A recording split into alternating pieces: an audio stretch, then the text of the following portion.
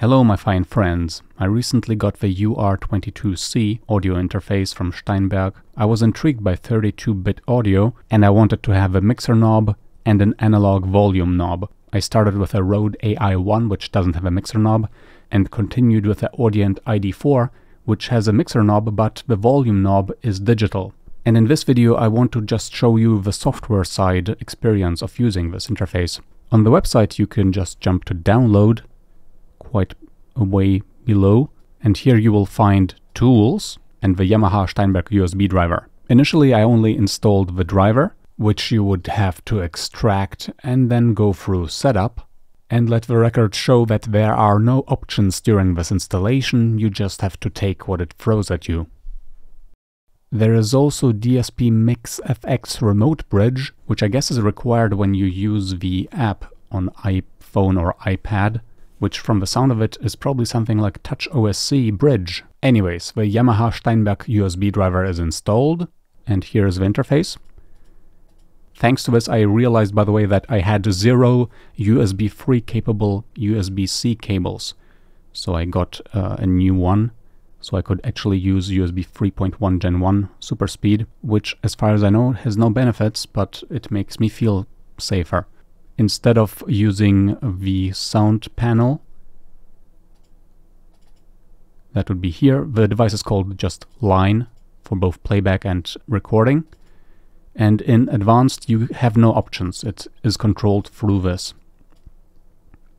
So one can only wonder what it is that I said while the device was reconnecting. Okay, so that was quiet for a second.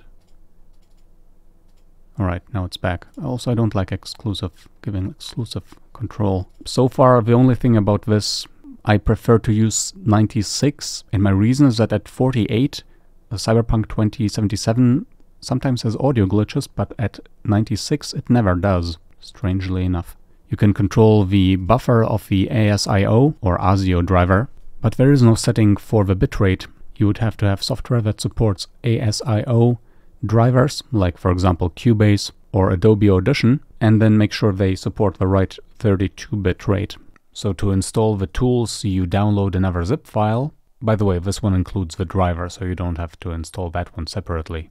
Installation requires admin rights, and as you can see it will include the driver, the Steinberg UR22C applications, which in this case is only dspMixFx, and the basic FX suite, which has an equalizer, a reverb, and some guitar effects. These plugins will work in dspMixFx without activation, but for anything else the eLicenser control center is also unavoidably installed. Since the driver is already installed, it will not do so again. dspMixFx, the application, requires the suite, and the suite requires the eLicenser.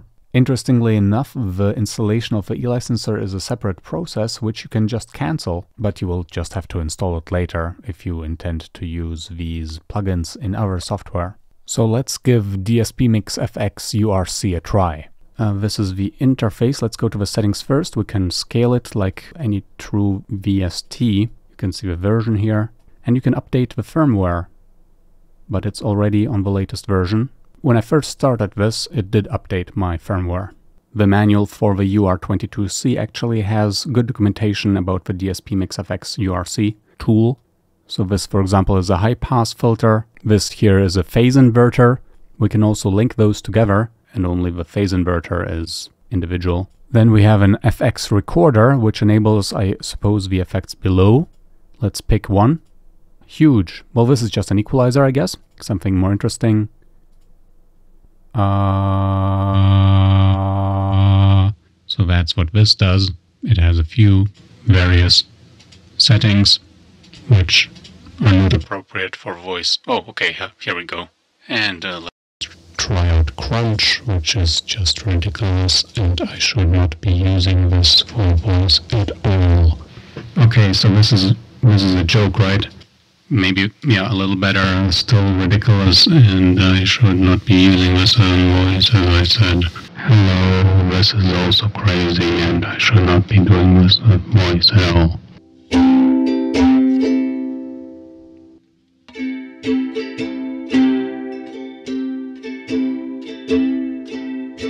Well, that was fun, wasn't it?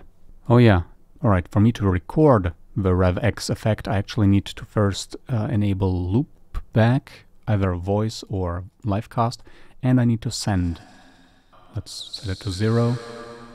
Maybe add some more time. Yeah. And we can check out different environments. I don't know what the difference between livecast and voice chat would be. Well, I can just look it up, I guess. This is different a little bit. It used to only be a button, but now there's 2 options. Alright, let's set it back to whole and maybe play around a little with the options that are given to us via these many different files, if they call it. I call them presets. Isn't this fun? I think it's fun. Whoop. Okay. Well, actually I think this will be more fun with...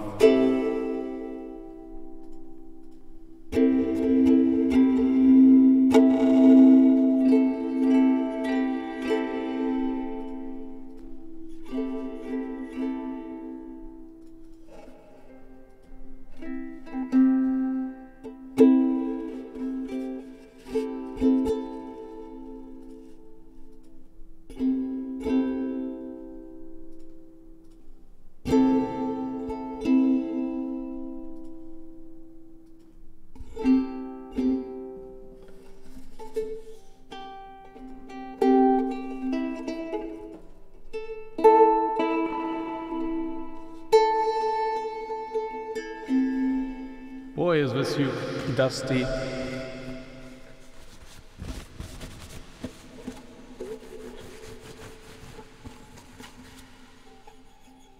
Alright, enough of this. This is fun. Okay, so we're back to normal. Whatever normalcy is supposed to be. I know one thing for sure, my hair is full of dust. So I activated the basic effects on my main PC, and then I tried doing so with the same key on my laptop, and that didn't work. It said something about a USB-E licenser, which is fine. If I was able to install the effects only for dspMixFx URC, that would be great, but being forced the licensing tool and the VST effects for other software, which now other software is recognizing and complaining that it can't use them, that is really freaking annoying.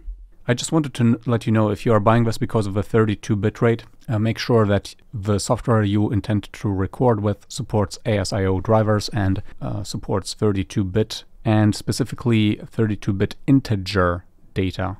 Because Audition supports 32-bit float. I don't know if this is a problem or not. Alright, hopefully this audio interface beginner was able to help you out with some information that was useful. Let me know if so. And other than that, have a good one. Till next time, ciao.